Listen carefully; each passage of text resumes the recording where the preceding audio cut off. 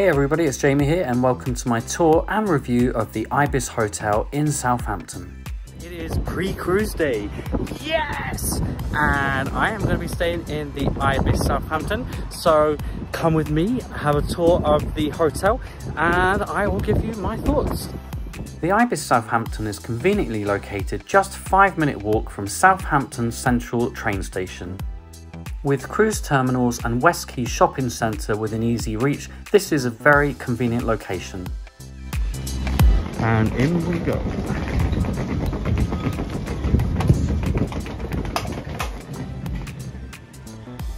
So this is the entrance area. I'm presuming that's check-in. Very nice, fast, easy check-in. And I am heading for the 3rd floor. We've got lifts over here. And there's a handy key drop for tomorrow morning. Not that I'm in any rush, I've got to be honest. And to activate the lift, you do need your key card, I think. Aha, here we go. Open sesame. Oh, we are cleaning. And here we are, 324. So every room at the Ibis comes with a balcony. No, just joking. These are all standard rooms. And normally I've paid anywhere between about £45 to £100. Tonight was 95. And it's very noticeable that with the return of cruising from Southampton, UK, prices have definitely shot up in most hotels in the area. Hopefully they'll go down again soon. And there you have it. This is essentially what you get for your bucks. Not a huge room, but clean, practical, gorgeous plastic canteen style chair.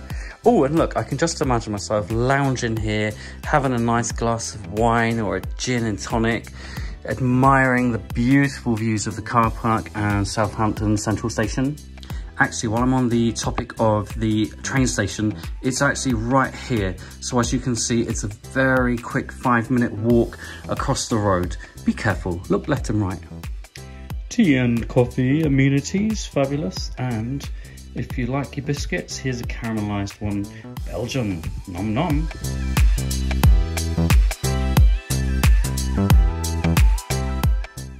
Right, we have spare pillows up here. And I think actually for storage, this is quite good, isn't it? Some similar sized and standard rooms, you wouldn't necessarily get any hanging space. So we're all good. Right, and let's take the half-mile trek to the bathroom. Let's see what that's like. Ooh, Plasticorama. Actually, that's mean. It's very clean. And oh, look, Rock Your Body products. We've got to try those, folks. Let's try.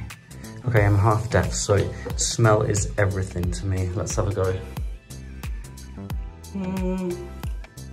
Kind of like one of those old body wash type soaps you'd get from Boots about 30 years ago. I'm sure it's fine.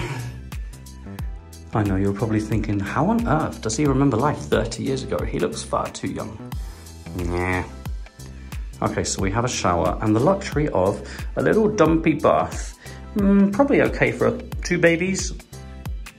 Okay, a good blogger always shows you around everything. Toilet, bog roll. Toilet, bog roll. Right, I'm on the hunt for sockets. Not found any yet. Surely one by the kettle. There you go. There's 2 there. But I don't see any anywhere else. Better bring a 4-bar. Actually, you need to look down.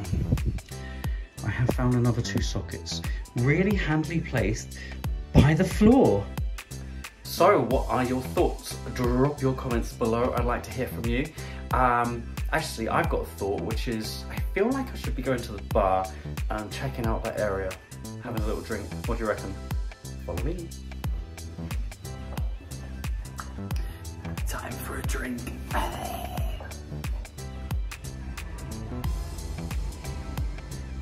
There you go, bar located. Level unlocked. Cheers, everybody.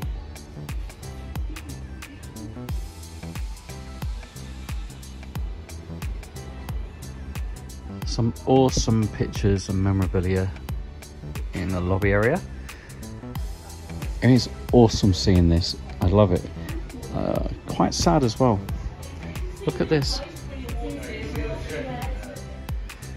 And around here we have the canteen or restaurant. Sorry. Just like being in a posh school. However, this more than makes up for it. What a picture to have on the wall. Let's have a little spin round so you can see just how big it is. And I can see over here is probably where you'd get your breakfast served. Oh my goodness, it's morning time already, and there are a few buffet items out. And you've got a stray picnic bench outside in case you want a little bit of fresh air. Nice view of the car park too.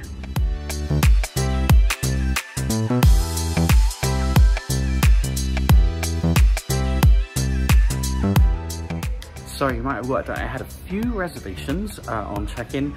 The proof is always in the pudding, of course. Now I had a great night's sleep, very comfy mattress, pretty much like a topper, nice pillows as well. I would say that I'm going to be paying £5 less next week to stay at Enio's boutique hotel, which is pretty much 3-4 notches up from this hotel. So I think this is overpriced for one night at £95. I've got to be honest with you. I would pay anything up to £60-70 maximum. But generally a good overnight stay. Looking forward to joining Regal Princess today. Make sure you're following along that adventure, and I will see you soon.